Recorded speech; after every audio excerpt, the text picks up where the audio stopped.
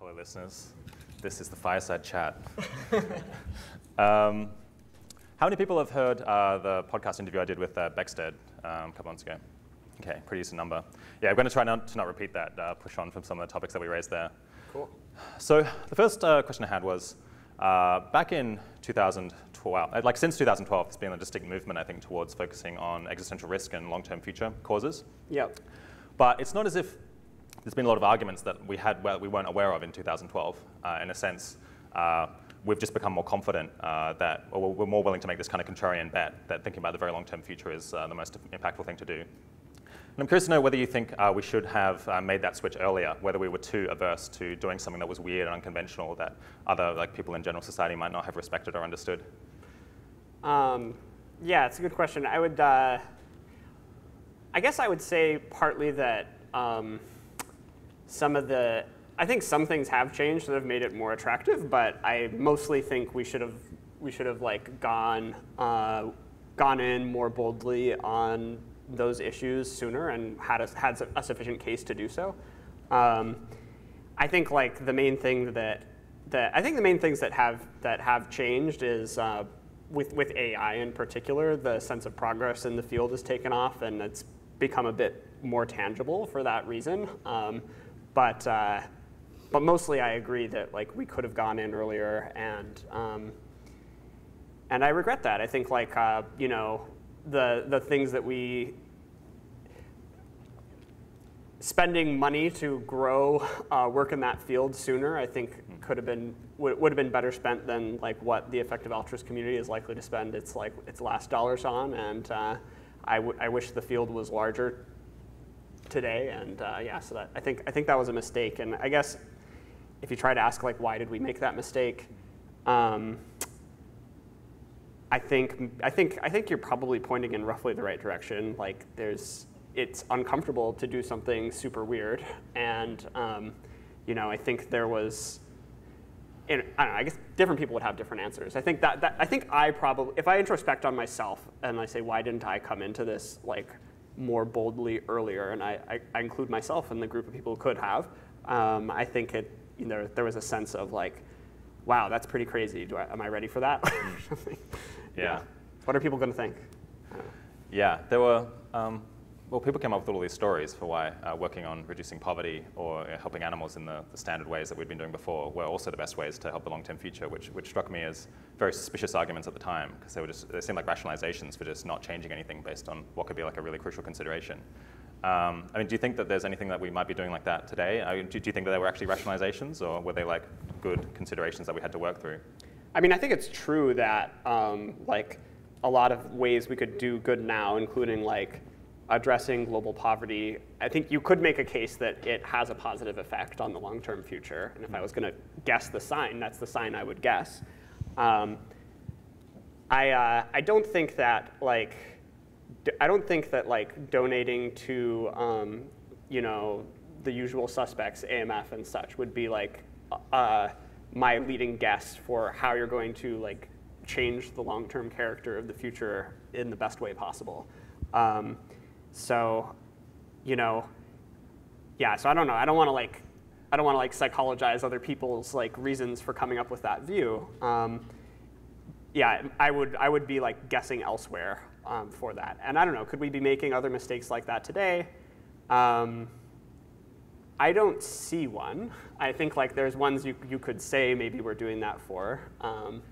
Like maybe you could make a case like, oh, are we doing that with like infinite ethics or something? There's not much of a debate about that. But like, seems like it could be another crucial consideration that could really switch things around. It could be. I mean, according to me, I would say like if I was doing the thing that was best for infinite ethics, it would look a lot like the stuff I'm doing for global catastrophic risks. But isn't that really suspicious? Why is that? I don't find it that suspicious. Like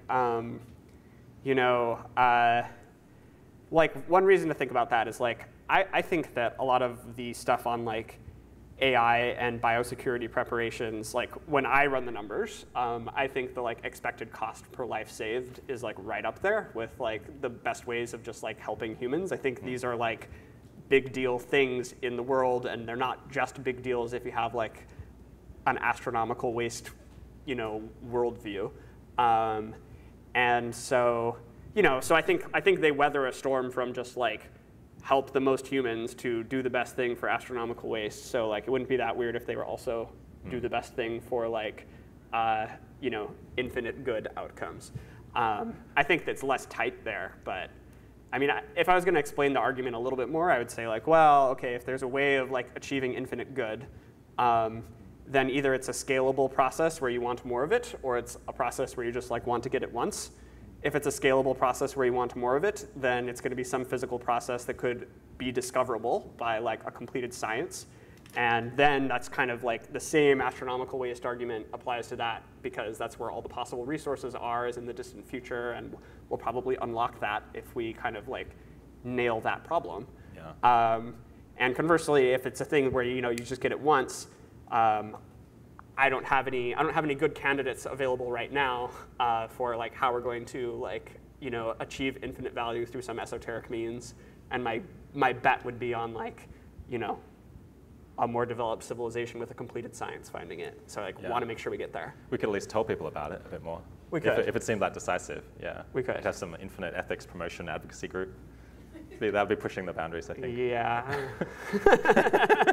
Maybe bad for the rest of the movement. Over that amount of time as well, there's been a movement among mainstream AI researchers to take alignment issues seriously. But they seem to have been fairly slow to get on board. And even now, it seems like we're making decent progress on concrete technical questions, but it's not as if people are stampeding into joining this effort, people who'd been doing other mainstream capabilities research before. Yeah. Why do you think that is? And are there things that we could have done differently or could do differently now? Yeah, why is the AI community not doing all the things it could do on taking technical safety seriously as a problem? Yeah, I think that's a difficult question. I think partly it's a matter of time, and it's a matter of like of timelines and what people believe, how far away they believe powerful AI systems are. I think that's a big chunk of it. I also think a big chunk of it is that some of the work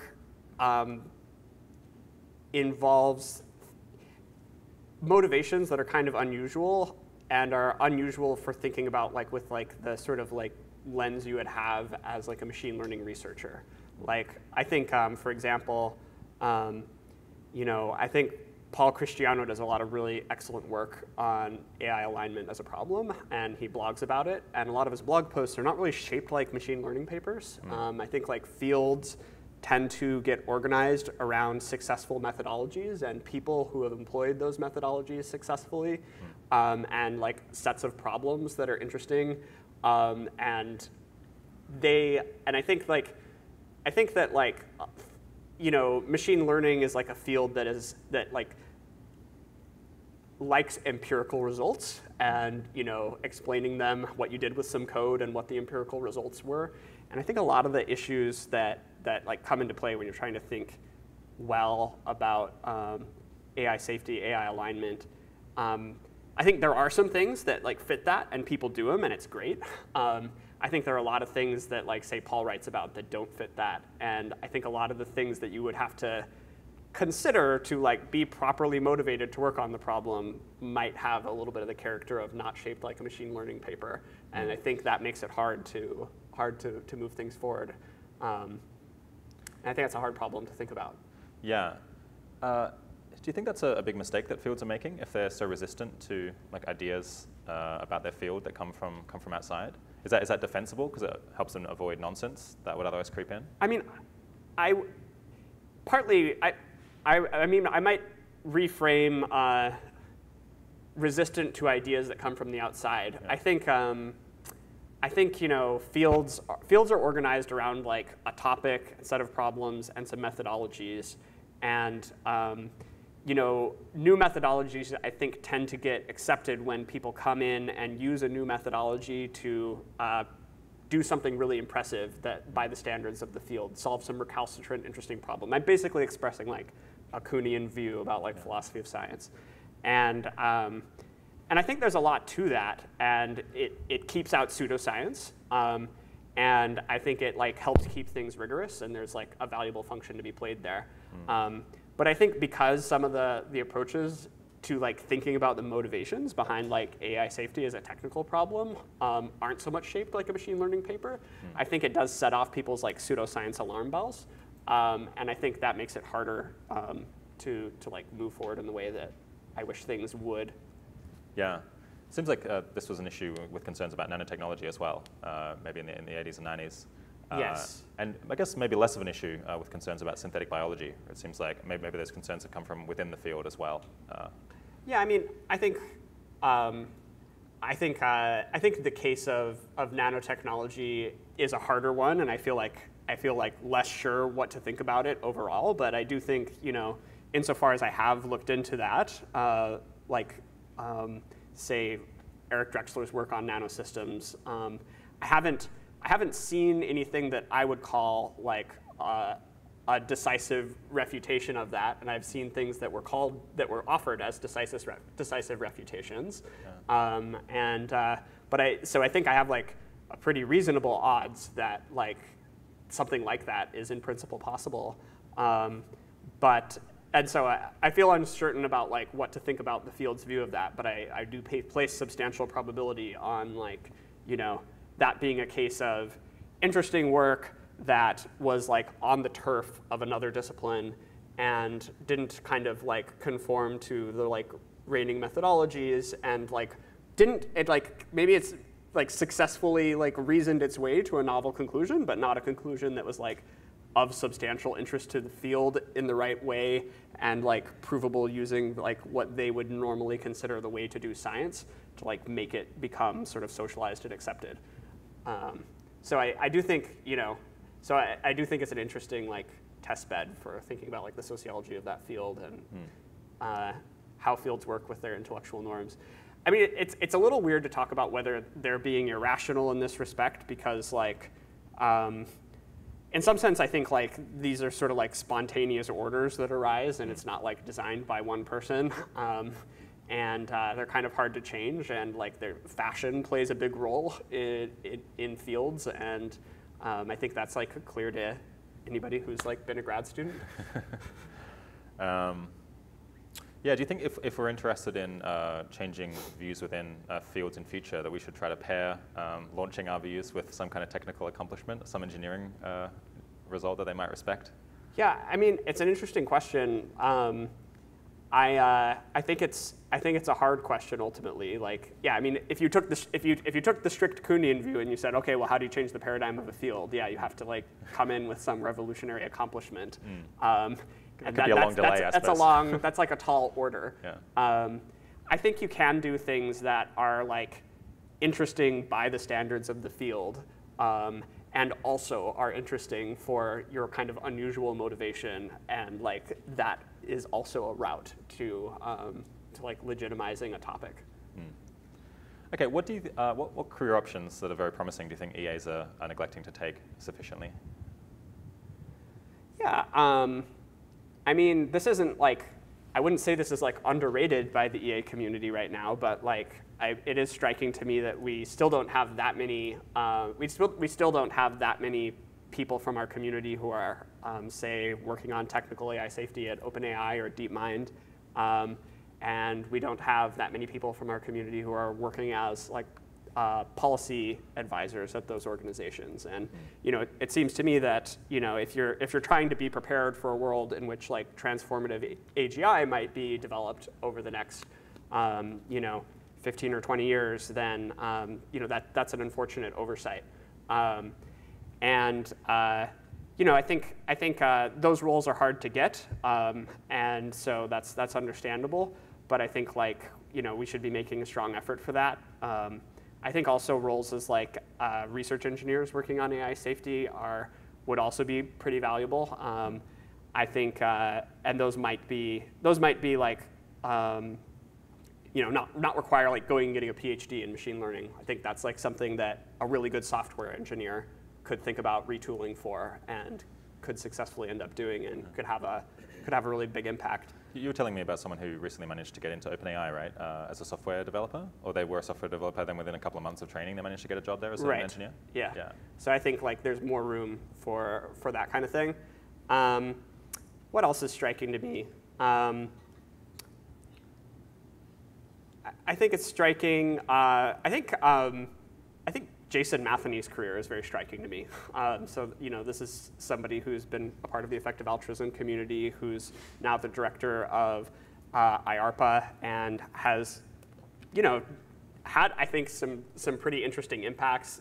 Supporting the Good Judgment Project and the competition around forecasting in the intelligence community that I think has developed some really useful techniques that could be more widely applied in society. I saw like the other day, something in the news talking about like a set of questions that like is now asked whenever new projects are funded out of IARPA that include, what will the effects be if we're working on this and another country acquires this technology? How long will it take, and what will the effects be, and can we prepare defensive countermeasures? And there's like a new set of questions that was like asked of everything that they're funding, because that was one of his ideas, and I think it's a great idea. I'm struck by the fact that we don't have more people, looking for opportunities like that in the U.S. government.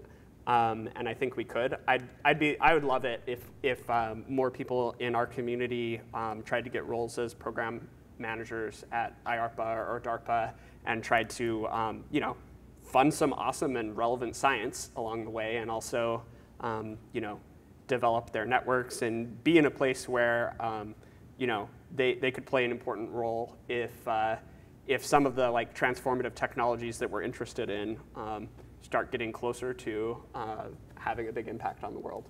What's the deal with Matheny? Like, he was one of the first kind of he's like an EA in the early 2000s, like long before the name was, we came up with that, and then he set on this path and has been enormously successful. Is it just a selection effect that the people who like get involved in a new set of ideas very early on tend to be extremely driven? Or has he just gotten very lucky, maybe? Or were we lucky to have someone so talented? Yeah, I'm not sure. I'm not sure what the answer to that is. Like, you could imagine that, I mean, a story that I'm just making up right now would be like, well, there's a lot of things that I think like are better explained now. And if you were kind of figuring everything out back then and you managed to like get to a lot of the crucial considerations on your own, that's kind of a stronger filter.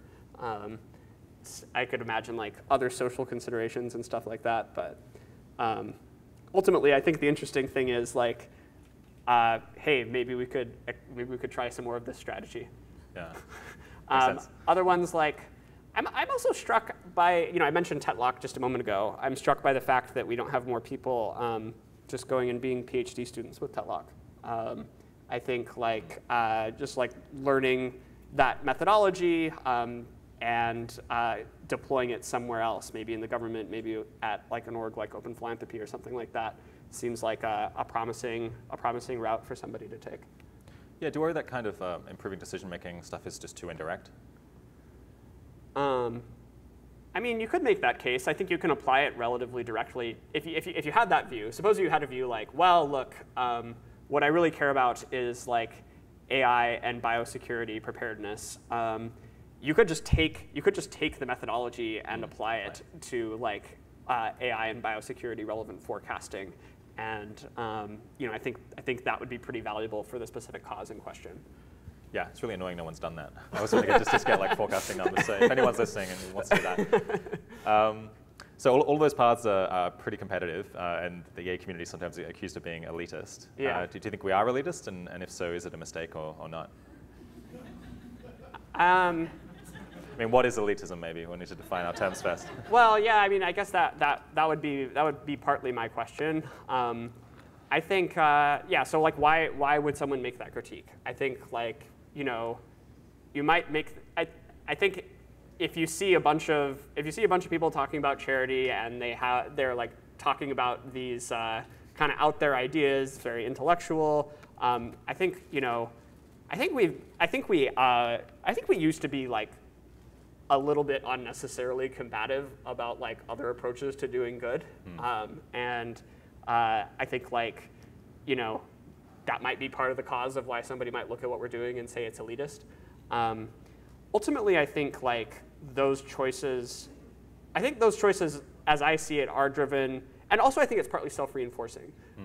So you have like a community that has like grown up to a significant degree in like Oxford and San Francisco and Berkeley, and so there's the people, there's a bit of a founder effect, and we kind of cater to the people who pay attention to us, and so you end up with a lot of people who like have technical backgrounds, went to really good schools, and we're thinking about the problems that we can best solve. So, and I think when I look at all the problems that we're most interested in, I think the paths to impact often do look research-driven, egg-heady, technocratic, and so I think we shouldn't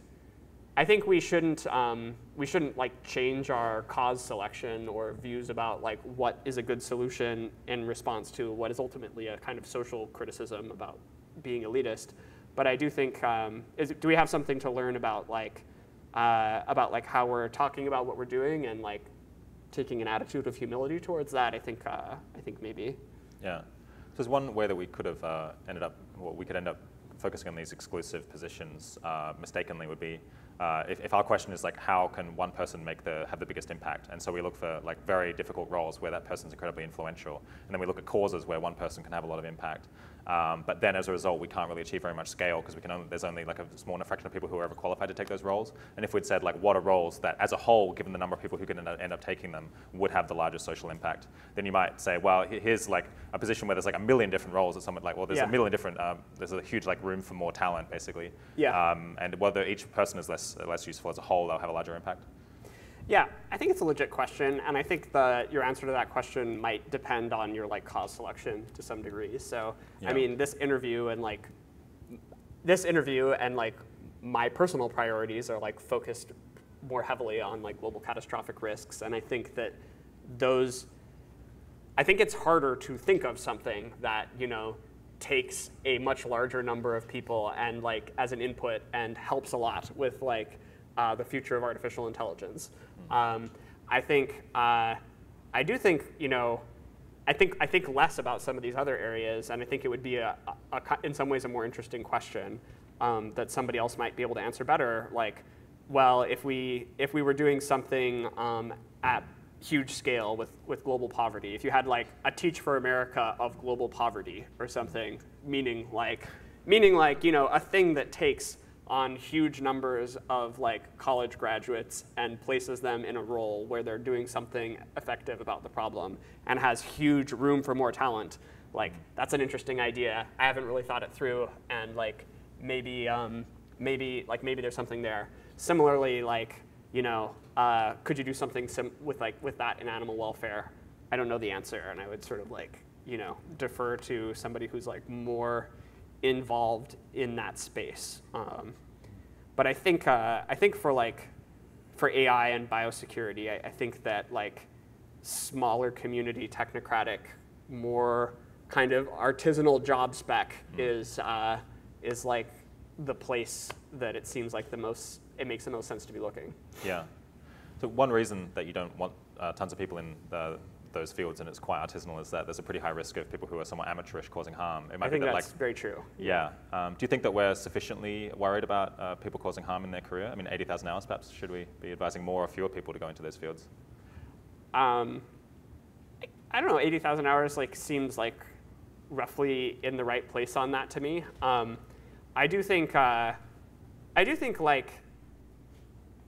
think there's some subtlety to projects we take on, like in the effective altruism community. I think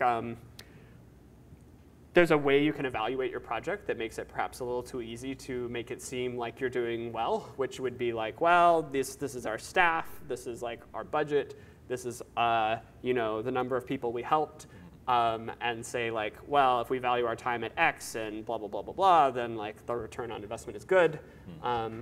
I think many things do take up like a slot in the sense that, well, there's probably only going to be one EA community organizer in this city, or one maybe EA community organizer organizing group in the city, or maybe there's only going to be one like EA career advisor group or something like that. And we should be mindful of like, you know, who else might have been in that slot and what would their impact be. And that can be a way to sort of make it easier than it would seem to have negative impact by doing something that like seems pretty good. Because you can display something that would have been better that you never kind of never perceive. Yeah. Yeah. Interesting. So I think we've got another 5 minutes or so. I'm curious to know what you think about kind of the debate that was happening earlier this year around epistemic humility. You wrote this quite popular post on Less Wrong, I think 5 years ago, where you staked out a pretty strong view on epistemic humility in favor of kind of taking the outside view and not taking your own like personal intuitions that seriously. Yeah. It seems that there's been maybe there's been some controversy about that, people pushing back, saying that doesn't generalize very well. What do you reckon? Yeah, I mean, the motivation for that view is kind of like, if you take the sort of like, in philosophy, they have this sort of like conciliatory views about peer disagreement, where you're kind of like supposed to be like the average of people who, like if there's a disagreement, in some sense your view should be like an impartial combination of the views of other people who take that view seriously or have thought about that, and maybe some weighting based on like how likely you are to be right versus them in disagreements of this kind. That post was kind of like a macro. It was kind of like the macro consequences of if you took that seriously, what would that imply? And another kind of framing that motivates it would be like, well, you know, you could think of yourself, we could think of all of us as like thermometers of truth in some sense. Like you throw questions at us and we get a belief about them, and we don't totally know how good our thermometers are, and I have one and you have one and everybody else has one, and we're like, which of these, what should we do when these thermometers give us different answers? And the view I defended was kind of like, yeah, you should be some impartial combination of like the output of what you think the other thermometers would have said about this question, where you're weighting by factors that you would think would indicate reliability. And I think I basically still hold that. But there was a secondary recommendation in that post that was like, why don't you test how well you're doing by, explaining your view to other people and seeing how much of it they buy. And if you're only getting like some weird niche of people to agree with you, then like maybe you should think twice about whether you're on the right track. In some sense, I think that's still like a useful activity, but I think these cases where you can only convince some weird niche of people that you're on the right track, but you're still right, are like more common than I used to think. And I think partly some of the remarks I made earlier about like the structure of intellectual fields like is an input to my views about how that can happen. So I guess I've walked. I think I'm walking back from that test being like very decisive about like how likely it is that you're on the right track. And I also, I don't know, there was some things that, Eliezer Yudkowsky wrote a nice book about this, and I think there's a part of that I really agree with, which is that you might not be able to know, it might be very hard to tell who's being irrational. Somebody else might have some arguments that you can't really follow, and they might in fact be right, even if, you meet up and talk about whether that's the case, and for all the world, it seems like one of them is more reasonable. So I don't think I have a lot of like super practical advice, but I do feel like it's possible to go too far in that direction. Another thought on that is just something about like, I think it may also be important for personal development to not be too overly modest about developing your own opinions about how things work. I think if you don't develop your own opinions about how things work and see them tested and refined and figure out how much to trust yourself, then it becomes hard to do things that are like important and innovative and be one of the first ones to kind of arrive at an important insight. So I said something about that in that post, but I think I would, if I was writing it again today, I would emphasize it more. Yeah. All right. My guest today has been Nick Beckstead. Thanks for coming on the Fireside Chat, Nick. Thanks.